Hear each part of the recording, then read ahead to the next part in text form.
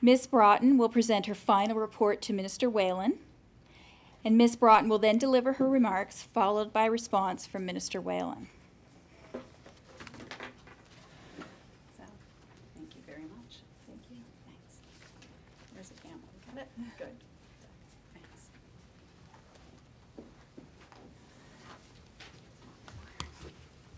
Good morning, everyone.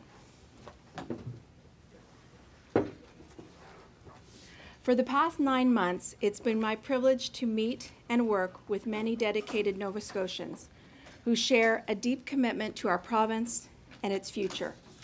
In every corner of this province, I heard a sense of urgency that change is desperately needed to secure a better future for our children, our grandchildren, and the generations that will follow.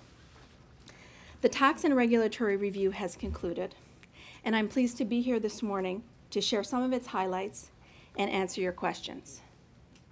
The review confirms that the trajectory Nova Scotia is on is unsustainable, and to continue on the current path will bring negative results financially, economically, and socially for years to come. But if Nova Scotians are willing to accept change, to change direction, Nova Scotia's prospects can and will dramatically improve. The changes advocated in the report may seem too difficult, too impossible to contemplate, but they are not. They are proportional to the challenges we face. 15 years ago, Alan Shaw, then chair of voluntary planning, publicly wondered if Nova Scotia could be saved from itself. After 9 months of consultation, investigation, and study, I believe the answer is yes. We can do it, if we want to. 8 months ago, the Ivany Commission warned that we are on the verge of a very significant and prolonged decline in our standard of living and the quality of public services we depend on. Again, as the Commission made clear, dire predictions can be averted if the province takes bold and decisive action on behalf of the people of Nova Scotia and for the benefit of Nova Scotians tomorrow. When it comes to change, if Nova Scotians accept the why, as I believe we do, and have the will, which I hope we'd have, the report charts a path towards how. Some measures recommended in the report will no doubt be opposed and criticized. The recommendations' potential for popularity did not influence the outcome of this review. I was asked how reforming Nova Scotia's taxes, regulations, and fees could help Nova Scotia meet its fiscal, economic, and demographic challenges, and that's what I have tried to do. It is my hope that Nova Scotians and the government will see the proposals as a comprehensive package, and when taken together, present a fair, balanced, and pragmatic way forward. The report asks the government, and in turn Nova Scotians, to avoid the temptation of cherry-picking among the proposed tax reforms and ignoring or rejecting the less palatable. The numbers simply won't add up, and Nova Scotia will not get to where it needs to be.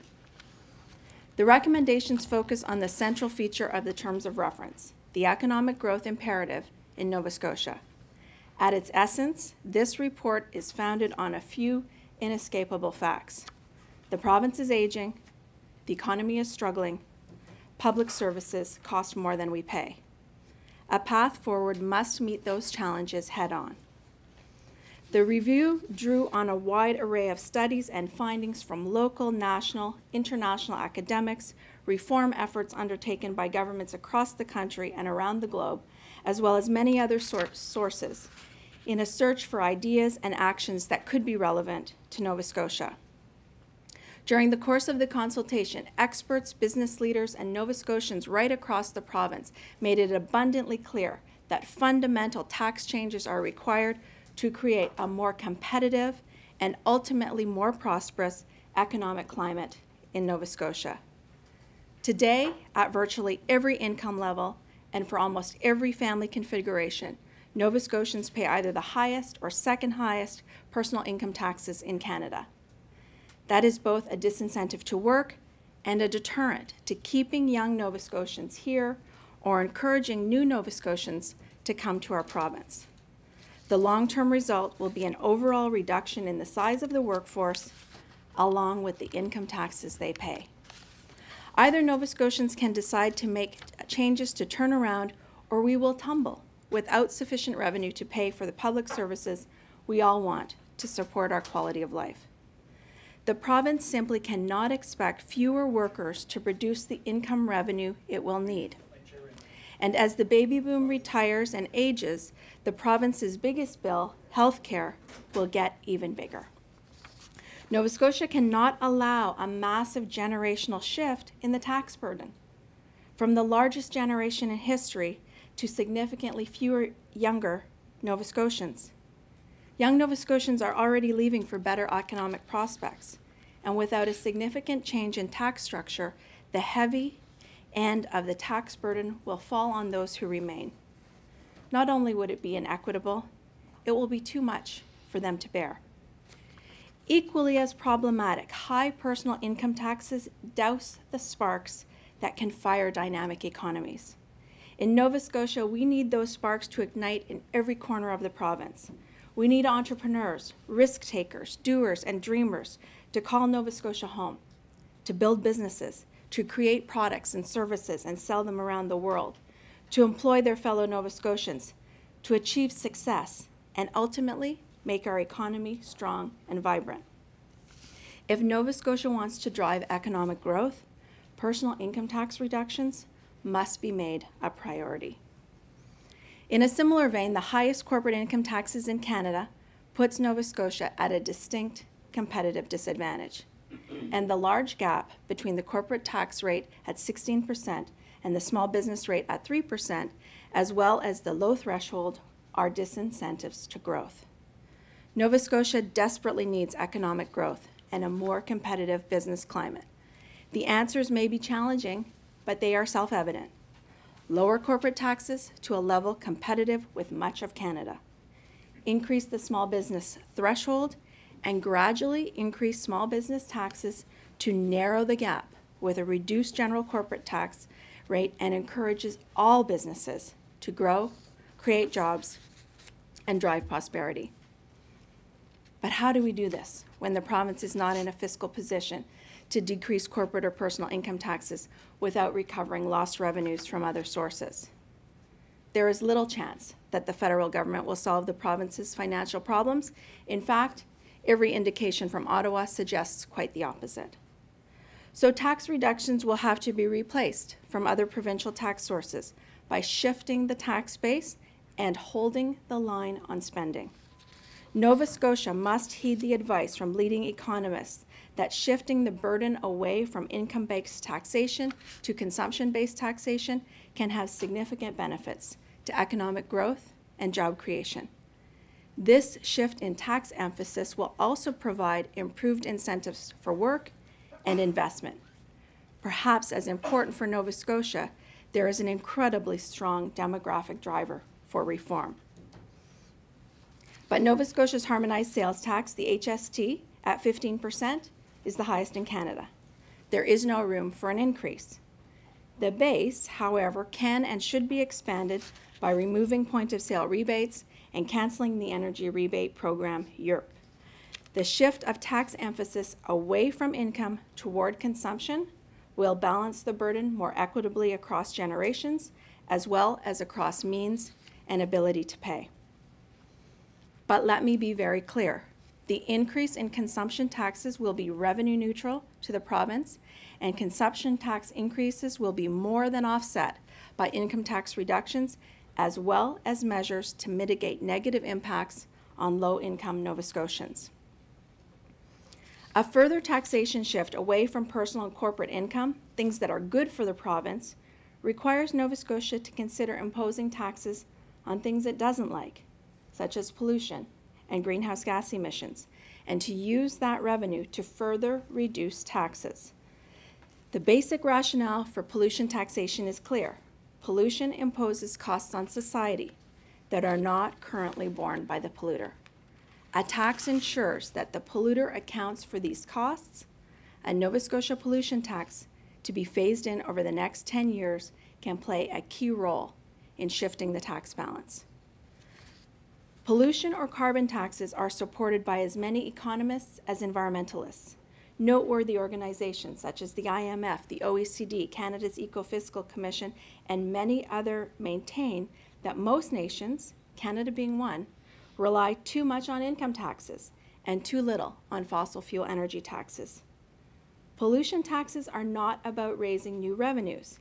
Instead, as in the case of the consumption tax shift, the focus of reform must be on restructuring the tax system away from taxes that are harmful to efficient economic growth, like high income taxes, and toward carefully designed taxes on polluting fossil fuel emissions, smarter taxation, not a higher tax burden. Nova Scotia can follow the trail blazed by British Columbia over the past 8 years. Since instituting a carbon tax in 2006, British Columbia has reduced corporate taxes to among the lowest in the OECD, lowered income taxes for middle and low earners, and recorded economic growth above the national average. Like BC, Nova Scotia's pollution tax should be, by law, revenue neutral. All revenues generated will be returned to Nova Scotian taxpayers through personal and corporate income tax reductions.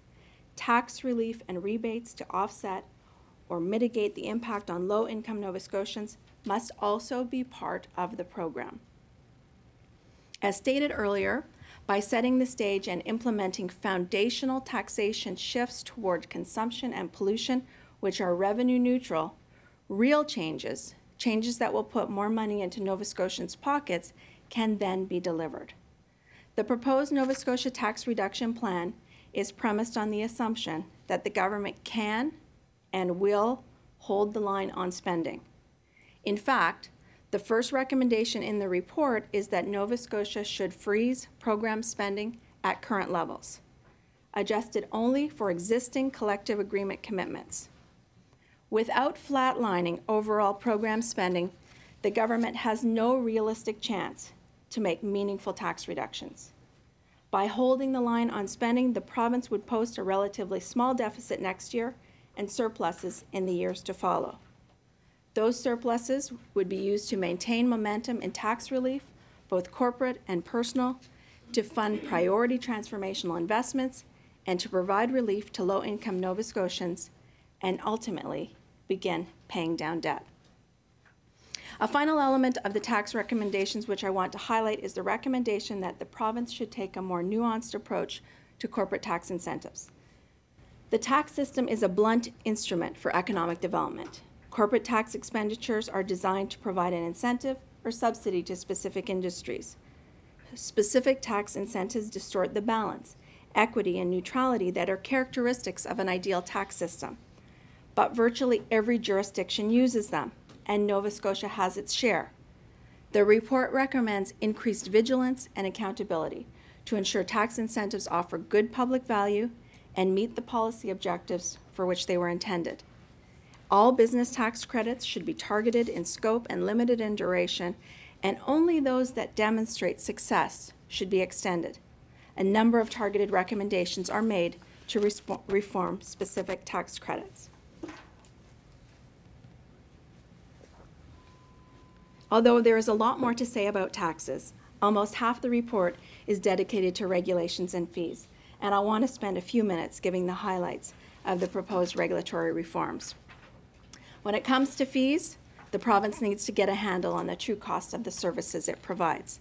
Until it does, fees should be frozen at current levels. However, once a uniform, reliable costing mechanism is in place, non-essential services should be offered on a full cost recovery basis, with exceptions where full cost recovery places an inordinate burden on the user. Robust analysis and costing of programs will no doubt also reveal inefficiencies that can be corrected to reduce the cost and attached fees for some services. Regulation. Red tape costs Nova Scotia an estimated of $747 million annually. In recognition of this reality, the report sets out a large number of measures to reform the regulatory processes of government, to make government work better, to help Nova Scotia use regulatory change as a springboard to the transformation of government, transformation that is required to maintain and improve public services while making them sustainable in the long term. It's not easy to change government. It will require committed leadership from the very top to the front line and in every corner of the province. A public commitment is needed to ensure reform is a government-wide priority. Mechanisms, including legislation, are called for to keep the reform and modernization agenda alive over the long term, to create a culture of continuous regulatory assessment, reduction, and reform, and to put in place a proven structure to drive change, a minister responsible, a central office, a single point of accountability, with the authority to coordinate regulatory reform across government. Citizens, businesses, and public servants at every level should be directly engaged in the process, and joint teams of government and economic sector leaders must be established to identify priority regulatory issues which, if resolved, would strengthen the sector's economic success. These teams working expeditiously would create an inventory of regulations to be eliminated or simplified. These efforts would culminate in legislation to repeal all outdated or inefficient regulation, streamline others for more effective enforcement and ease of compliance, and reduce regulatory overlap and redundancies. The target for this legislation, a multi-departmental omnibus bill, should be the spring of 2015, a regulatory spring cleaning. As well, regional and intergovernmental regulatory harmonization should be a priority. Areas deserving of specific mention for immediate review should include the scope and responsibility delegated to the UARB, whose mandate is broader than most other provincial review boards. As well, based on what was heard in the consultations, there should be a particular focus on small owner-operated business and the compliance burdens they face. Finally, based on the advice received during consultations, other key areas for red tape reduction include liquor license laws and vehicle and transportation regulations. Nova Scotians know we need change. We know the very future of Nova Scotia depends on what we do today. The path ahead requires commitment, discipline, and bold action to drive the province toward a fundamental shift in taxation, with lower income taxes and corporate taxes compensated by taxing pollution and consumption and holding the line on spending, as well as taking direct aim at the inefficient regulatory burden imposed on the economy and making sure that fees better reflect the cost of services. The hard truth is that Nova Scotia's economy is underperforming. Young Nova Scotians are leaving, and the future does not look promising. But the good news is we can change that. We have a path if we are willing to take it.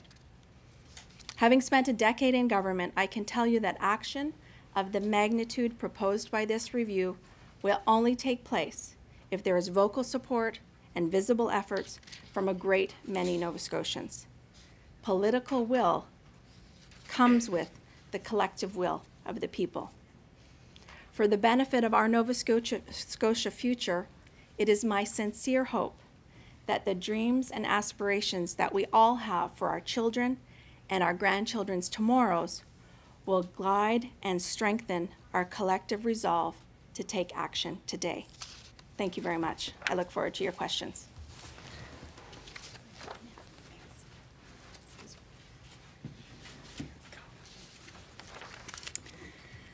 Well, today I'm very pleased to be receiving the much-anticipated Nova Scotia Tax and Regulatory Review. I would first like to thank Laurel Broten for her hard work. Our tax system had not been reviewed in any comprehensive way, at least in the collective memory of our department. For decades, the tax system has been added to and subtracted from in a piecemeal fashion by successive governments. That really makes no sense, and it's why we asked Laurel to undertake this review.